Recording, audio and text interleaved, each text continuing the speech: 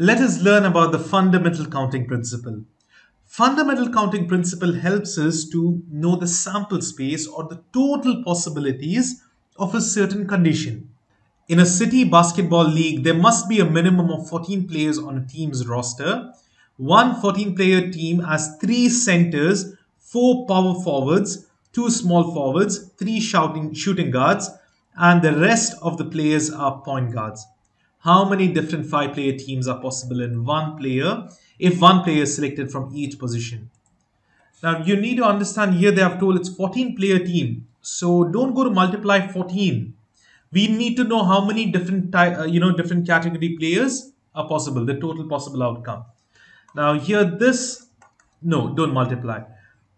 There are total 14. So there are 3 centers, 4 power forwards, 2 small forwards, 3 shooting guards, and the rest of the players are point guards. Now here they have not told all the numbers. So this is out of 14, we know 3 minus 4 minus 2 minus 3. So we have 7, 10, 12. 14 minus 12 would be 2. So there are 2 people remaining, right? Rest of the players, they are the point guards. So you have to just multiply all these numbers. And this 2 is found out by subtracting the given numbers from the total number of players, that's 14. So this is how we do it. And just by multiplying that, you will get the answer. Angelica is comparing vacation prices in Boulder, Colorado. This is the same place. Boulder is in Colorado itself. And Sarasota in Florida. In Boulder, she can choose a 1 week or 2 week stay in a 1 or 2 bedroom suite. In Sarasota, she can choose 1, 2, 3 week stay or 2 or 3 bedroom suite. So on the beach or not, even there's option of beach or not. So how many outcomes are there in Boulder? Let's do Boulder first. Boulder is having 2 week choices for the week stay and 2 bedrooms. It's just 4. That's it. What about Sarasota? Here there is 3 week options. There is 2 bedroom options, and you can either choose a beach or not. So there are 2 options over there as well. 3 times 2 times 2. So this is 4. What about this? 6 times 2 is 12. So the total possible outcomes for the booking the vacation is total 16. 12 plus 4 is 16. So that would be the method to solve this. Boulder do it separately. Sarasota also do it separately, that's 12, and then add them up, you will get the total possible outcomes. Morris packs suits, shirts, and ties that can be mixed and matched, uses packing lists to draw a tree diagram to represent the sample space for possible suit combination using one article from each category. Now let's look at this. The suits, number of suits. Now this is not to be added. It's gray, black, and khaki. Here shirts, white and light blue. Ties, striped or optional. That means you can have a tie or no tie. There are 2 over here, white and light blue, gray, black, and khaki. So we have to put the colors first, the suits first, G, B, and K.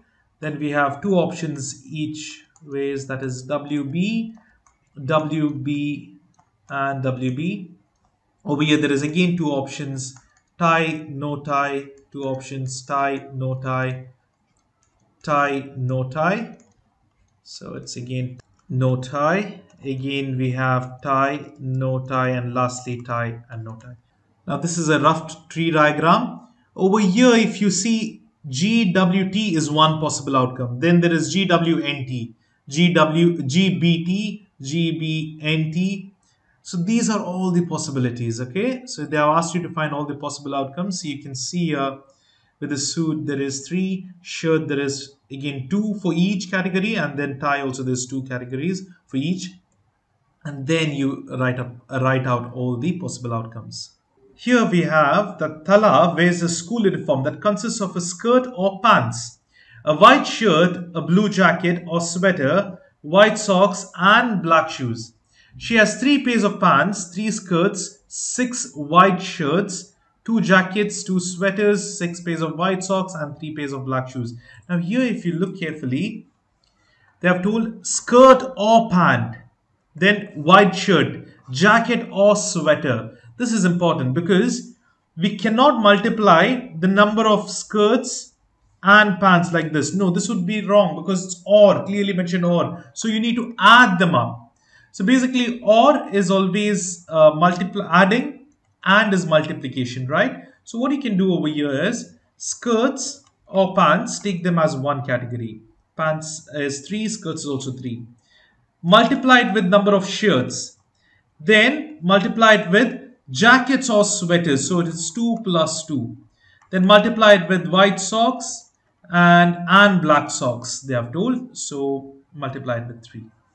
So these are all the possibilities. Here they have not told white socks or black socks. They have told and, so you need to multiply. See over here, only the skirt and the sweater and jackets. Skirt and pants, sweater and jackets are to be added. Everything else, it will be 3 plus 3 is 6 times 6 times 4 times 6 times 3. That is the possibility. Here it's the same thing. They have given the details about a sandwich shop, and what you need to do is find all the total possibilities, choices they can have from bread, meat and cheeses.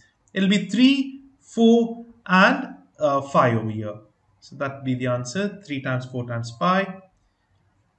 Here we have another interesting problem. List 6 different expressions that could be used to evaluate the area of the composite figure. Now here you need to find the area. Area can be found out by this adding up all these different polygons, right? This is a rectangle, over here another rectangle, like that. You can find it by adding up all the polygons, isn't it? So you need to find different ways, 6 different ways.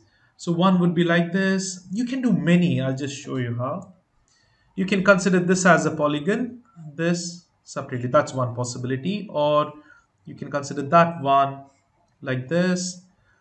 You can chop this up, or you can make this, like this. Various ways. It's just see, this is one possibility. Over here there's another. See, all these are different possibilities.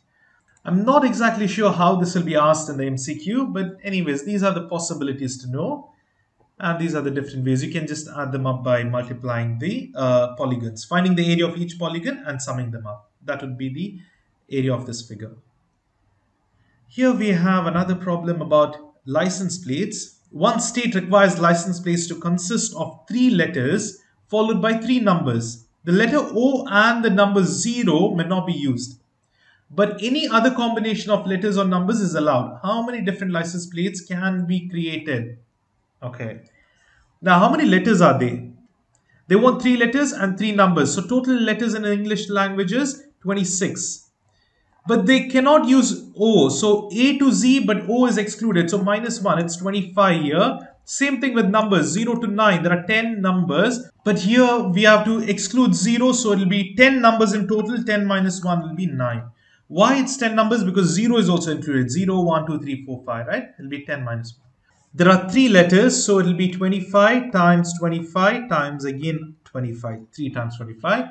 And what about the numbers? It's 9. So multiply. These are all the possibilities for letters, and then there is possibility 9 times 9 times 9 for the letters. So if you multiply that, you'll get the possible answers. So there can be nearly 11.4 million different license plates possible from this combination.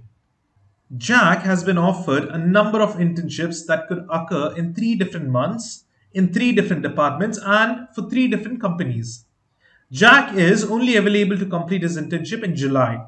How many different outcomes are there for his internship? So now here, the thing is 3 different months, it is possible, but he is only there for 1 month. So this will not be used. 3 won't be used. It's 1 multiplied by 4 times 3. So we have to just multiply all the possibilities. 1 times 4 times 3, or 1 times 3. See, it's July only. Therefore month becomes only 1. Departments are 3. Sorry, the companies are 3, departments are 4. The answer is 12. That is the end of this question. I hope it is clear. If you have any doubts, please consider rewatching the video or posting your doubts in the comments. I hope you all will head on to the next video.